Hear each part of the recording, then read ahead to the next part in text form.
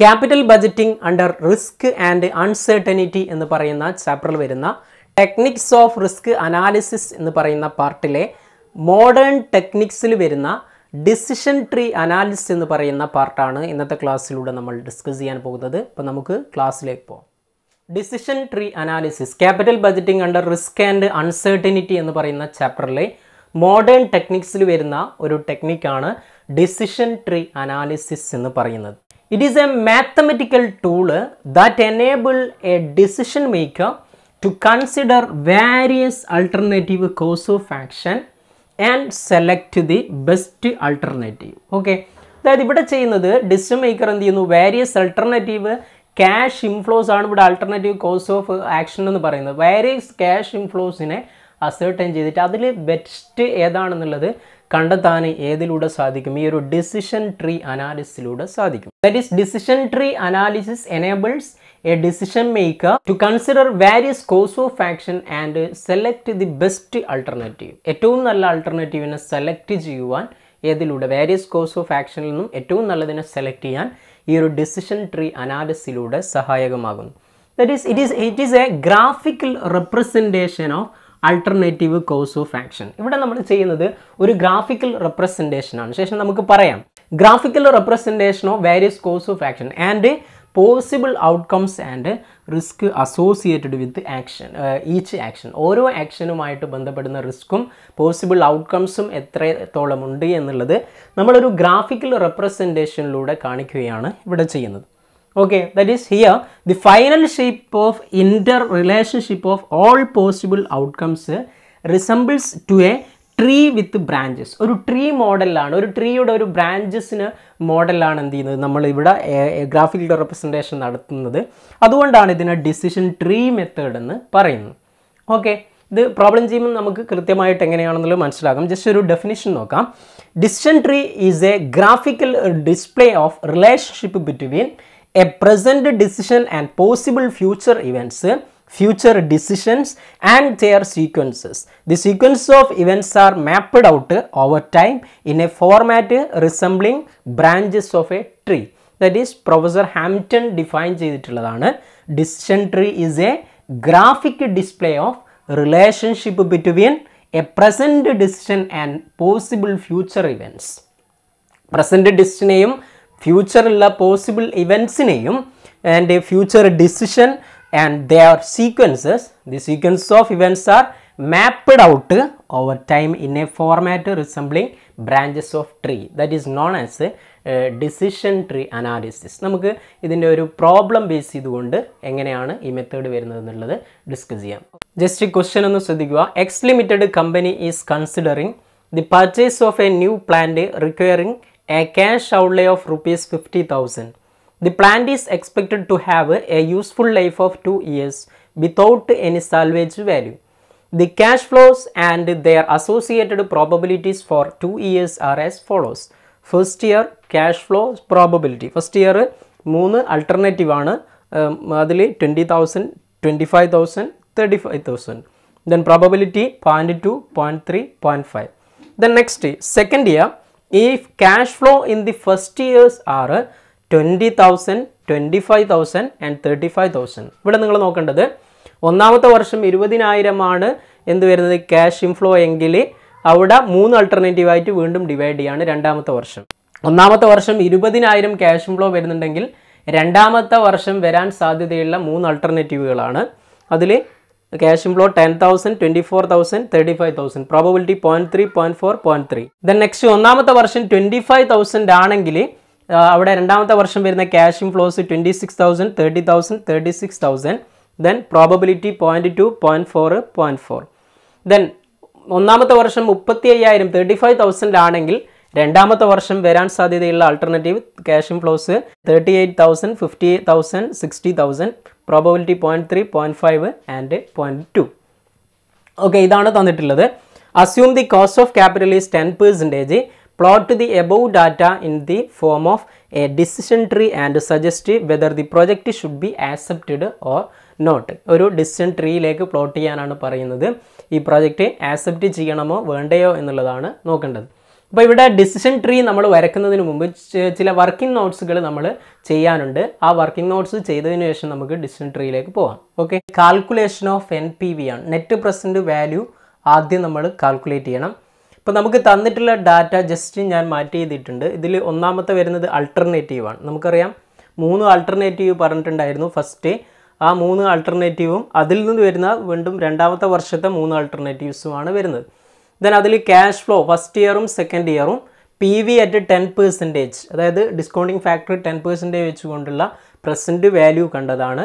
പിന്നെ total PV NPV. Okay, just നമുക്കൊന്ന് നോക്കാം. അപ്പോൾ ഒന്നാമത്തെ ആൾട്ടർനേറ്റീവ് 20,000 ആണെങ്കിൽ സെക്കൻഡ് ഇയറിൽ വരുന്ന ആൾട്ടർനേറ്റീവ്സ് ആണ് പറഞ്ഞത് 10,000, 24,000, 35,000. ഇതേപോലെ 25,000-ന് 26,000, 30,000, 36,000, 35,000, 38,000, 50,000, 60,000. ഇത് നമ്മുടെ ക്വസ്റ്റ്യനിലെ ഡാറ്റ ജസ്റ്റ് ഞാൻ മാറ്റി ചെയ്തതാണ്. ഓക്കെ, നെക്സ്റ്റ് നമ്മൾ ഡിസ്കൗണ്ടിങ് ഫാക്ടർ 10% വെച്ചുകൊണ്ട് എന്ത് ചെയ്യുന്നു, പ്രസൻറ്റ് വാല്യൂ കണ്ടെത്തുകയാണ് ഫസ്റ്റ് ഇയറിൻ്റെതും സെക്കൻഡ് ഇയറിൻ്റെതും. ഫസ്റ്റ് ഇയറിന് നിങ്ങൾ നോക്കുക, ഇതാണ് ഫസ്റ്റ് ഇയർ വാല്യൂ 20,000. ഇതിനെ നമ്മൾ 10% ഡിസ്കൗണ്ടിങ് ഫാക്ടർ 10% ഡിസ്കൗണ്ടിങ് ഫാക്ടർ എന്ന് പറയുമ്പോൾ അതിനെ നമ്മൾ ഒന്നാമത്തെ വർഷത്തെ കണ്ടു കഴിഞ്ഞാൽ എങ്ങനെയാണ് വരിക, 0.909 ആണ് ഡിസ്കൗണ്ടിങ് ഫാക്ടർ വരുന്നത്. ഓക്കെ അല്ലേ, 0.909, അതായത് ടേബിൾ 1 പ്രകാരം വാല്യൂ വരുന്നത്. അതിനെ നമ്മൾ എന്തുകൊണ്ട് മൾട്ടിപ്ലൈ ചെയ്യണം, 20,000 കൊണ്ട് മൾട്ടിപ്ലൈ ചെയ്യണം. ഇതിൻ്റെ കൂടെ മൾട്ടിപ്ലൈ ചെയ്യുന്നു. അപ്പോൾ നമുക്ക് കിട്ടുന്ന വാല്യൂ ആണ് ഇത്. ഓക്കെ, 18,180. അപ്പോൾ 3 വർഷത്തവും 20,000 ആണ്, സെയിം വാല്യൂ തന്നെ വരും. ഓക്കെ അല്ലേ. ഇനി ഇതേപോലെ തന്നെ നമ്മൾ സെക്കൻഡ് ആൾട്ടർനേറ്റീവ് ഫസ്റ്റ് ഇയറിൽ തന്നെ വരുന്ന രണ്ടാമത്തെ ആൾട്ടർനേറ്റീവ് ആണ് 25,000. അതിനെയും നമ്മൾ ഈ 0.909 ഫസ്റ്റ് ഇയറിൻ്റെ വാല്യൂ ആണ് 0.909. അതുകൊണ്ട് ഇവിടെയൊക്കെ എല്ലാത്തിനും നമ്മൾ 0.909 ഇതേ രീതിയിൽ നമുക്ക് എന്ത് ചെയ്യും, ഇവിടെയും 35,000 ഇതിൻ്റെയൊക്കെ വാല്യൂസ് 0.909 കൊണ്ട് മൾട്ടിപ്ലൈ ചെയ്തിട്ട് ഇതിലേക്ക് നമ്മൾ എഴുതുന്നു. ഓക്കെ, ഇനി നിങ്ങൾ നോക്കുക, ഇത് സെക്കൻഡ് ഇയർ ആണ്, ഇവിടെ ഫസ്റ്റ് ഇയർ ആണ്. സെക്കൻഡ് ഇയർ ആകുമ്പോൾ ടേബിൾ 1ൻ്റെ വാല്യൂ എത്രയാണ്, 0.826 ആണ് 10%ൽ വരുന്നത്, 0.826. ഇതിൻ്റെ കൂടെയാണ് നമ്മൾ മൾട്ടിപ്ലൈ ചെയ്യേണ്ടത് സെക്കൻഡ് ഇയറിൻ്റെ വാല്യൂ. അതായത് ഈ 10,000ൻ്റെ കൂടെ 0.826 കണ്ടു കഴിഞ്ഞാൽ നമുക്ക് എത്ര കിട്ടും, 8,260 എന്ന് കിട്ടും.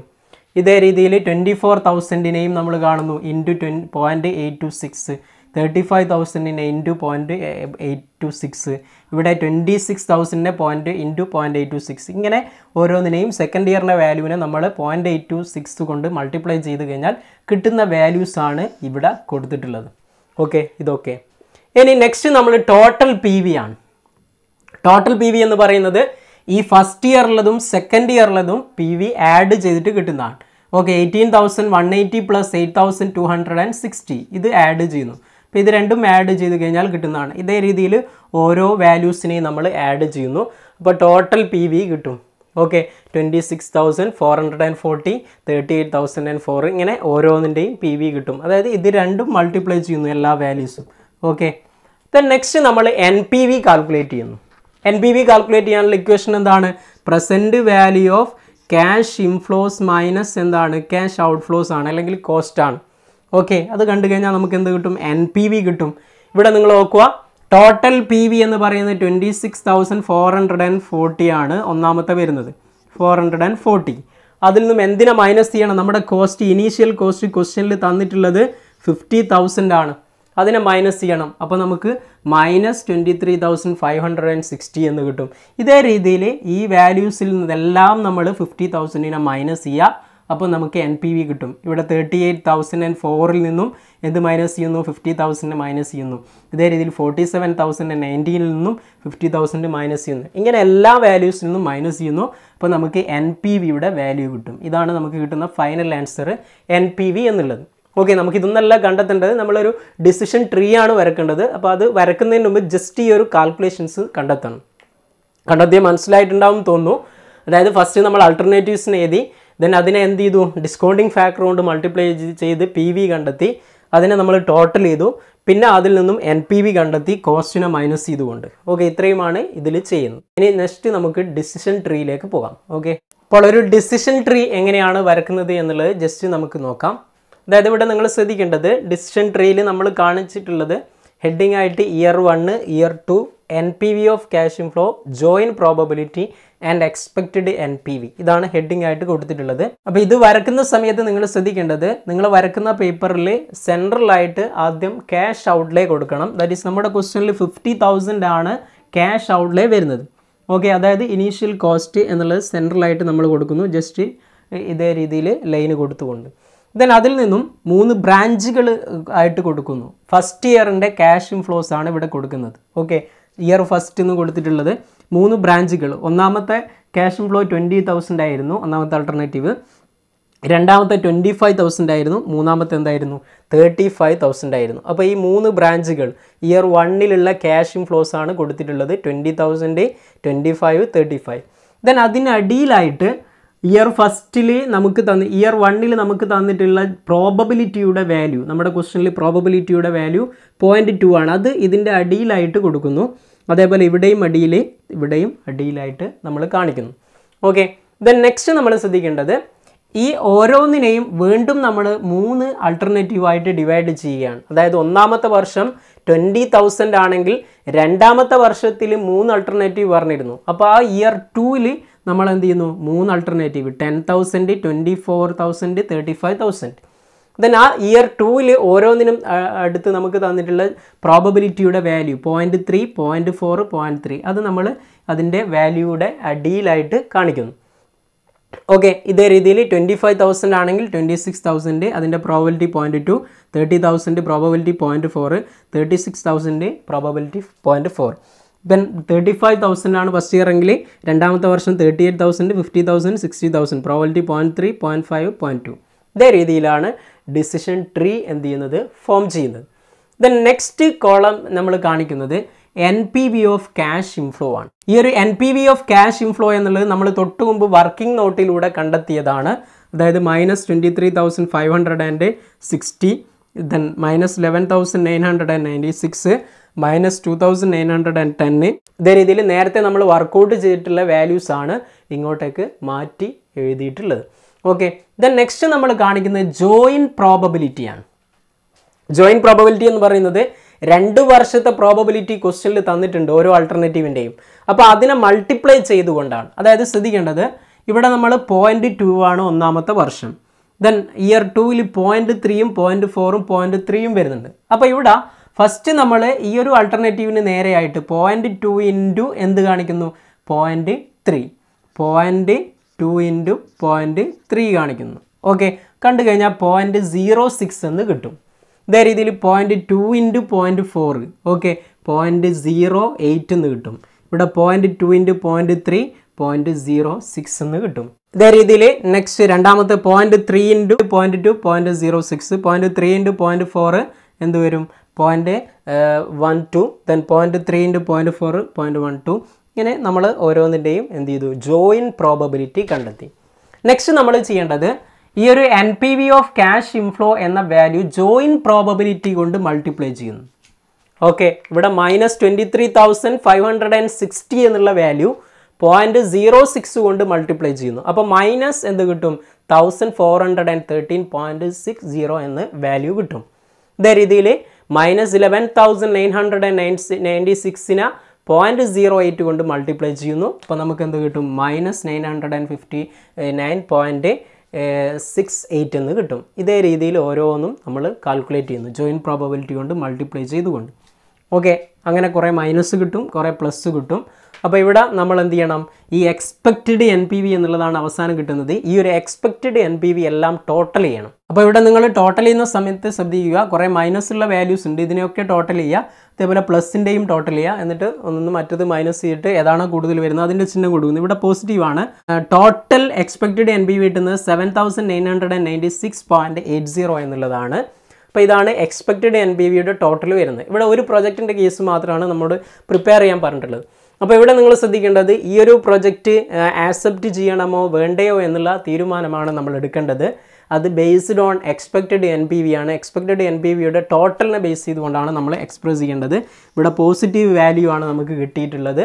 അപ്പോൾ നമുക്ക് എന്ത് ചെയ്യാൻ പറ്റും, പ്രൊജക്റ്റിനെ ആക്സെപ്റ്റ് ചെയ്യാൻ പറ്റും. ഓക്കെ, അപ്പോൾ ആ ഒരു സംഭവം കൺക്ലൂഷനായിട്ട് നമ്മൾ കൊടുക്കണം. എന്ത് കൊടുക്കും നമ്മൾ, here project here project yield NPV of rupees 7,996.8, hence project should be accepted, hence project should be accepted.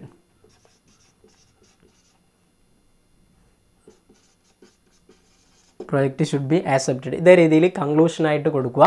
അപ്പോൾ ഇതാണ് ഡിസിഷൻ ട്രീ അനാലിസിസ് എന്ന് പറയുന്നത്. ക്യാപിറ്റൽ ബഡ്ജറ്റിങ്ങിൽ വരുന്ന ഡിസിഷൻ ട്രീ വളരെ സിമ്പിൾ ആയിട്ടുള്ള മെത്തേഡാണ്. ജസ്റ്റ് ഒന്ന് വർക്കൗട്ട് ചെയ്ത് നോക്കിക്കഴിഞ്ഞാൽ നമുക്ക് മനസ്സിലാകും. വീണ്ടും പുതിയൊരു ക്ലാസ്സുമായി നമുക്ക് കാണാം. എന്തെങ്കിലും ഡൗട്ട്സ് ഉണ്ടെങ്കിൽ നിങ്ങൾക്ക് വാട്സപ്പിൽ മെസ്സേജ് ചെയ്യാവുന്നതാണ്.